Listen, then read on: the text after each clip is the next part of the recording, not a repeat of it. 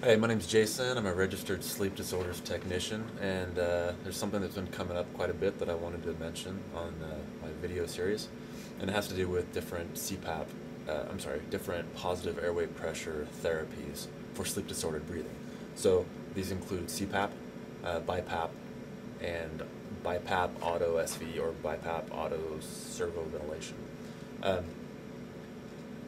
this comes up because I'm getting a lot of patients and have for quite a while that think BiPAP is better for them because, I don't know why, because it's a fancier name or because they feel that their sleep problems may be more complicated or for whatever reason. And I just wanted to give you an understanding of what these are all about.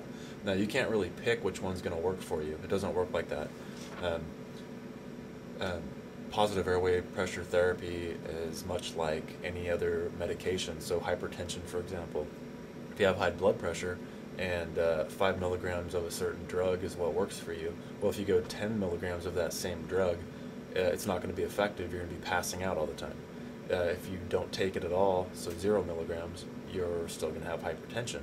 If 5 milligrams works for you, and that's what corrects your hypertension, that's what's going to work. The same can be said for positive airway pressure therapy, whether you're on CPAP at 10 centimeters of water pressure, BiPAP at 10 over 5 centimeters of water pressure, or if you're on an Auto SV unit.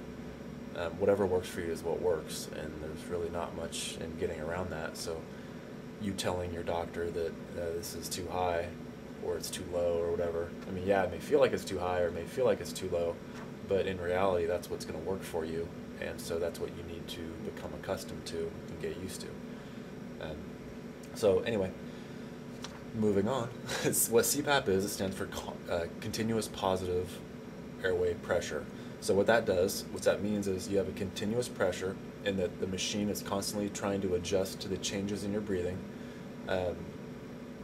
Let me liken it to a car tire. Car tire, the air in it holds up the weight of the car. So because we're living, breathing things, it's not quite as easy as just pumping air in us and letting that hold up our airway because we need to breathe. So what the CPAP unit does, and all of them do, is they try to maintain whatever pressure is meant to be set at. So it needs to take into account your exhalation, which is why all masks have a leak on them, a natural leak where your expired air can go. And these machines will basically turn up. They constantly calculate this, turn up, turn down accordingly, trying to maintain that continuous positive airway pressure. So if all snoring is, if you're just a run-of-the-mill patient, your sleep disordered breathing is handled very easily at just a CPAP pressure, then you'll be, just for a random example, this isn't like a typical number, so don't freak out. You start at 5, you have obstructive apnea. With 5 centimeters of water pressure, those obstructive apneas become hypopneas because they help open it a little bit, but not quite enough.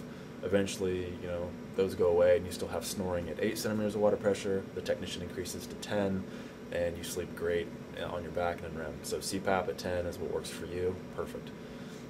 If for some reason your sleep, maybe you develop central apneas, or you have COPD, which is chronic obstructive pulmonary disease, or something like that, where you require a little more help in blowing off the CO2, and maybe I should explain that.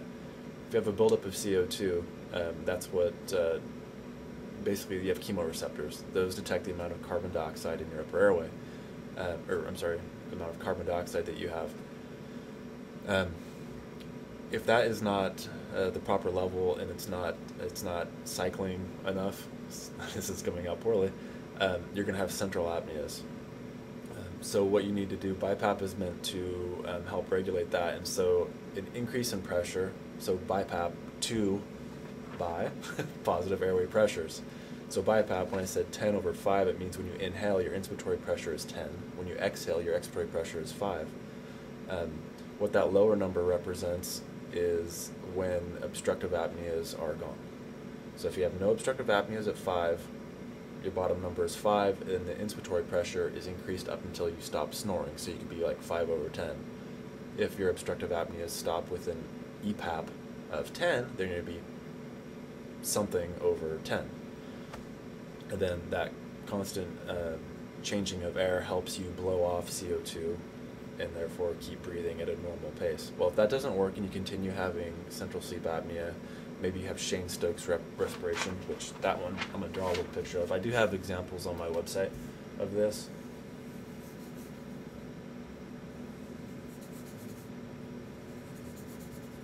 So what you get with that is,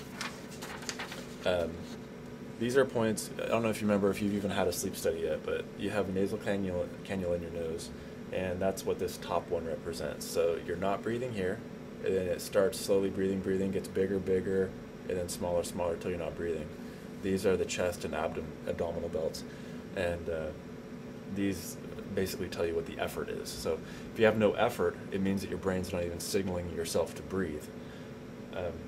Someone with obstructive apnea, when this line is flat, you'd still see movement here because you're trying to breathe, but something up here is obstructing it. So with this, there's no obstruction, and they're not breathing, so you're not even trying to breathe.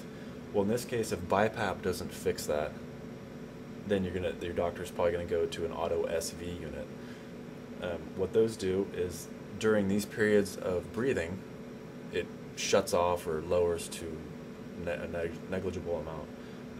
It will kick in when it senses that the breathing is shallowing. It will kick in and take up the slack and keep you breathing. So it'll off, turn on the most, and then when you resume breathing over here, it'll again turn off. So it does this over the night. So that's just a brief intro into it. I get a lot of questions about that, and sometimes often insurance companies don't want to pay for a BiPAP because they're not needed, and there's a certain procedure that needs to be gone through. And so just a heads up. Just a heads up. If you have any questions, please email me. I'd love to hear from you, and hopefully that clears up some things.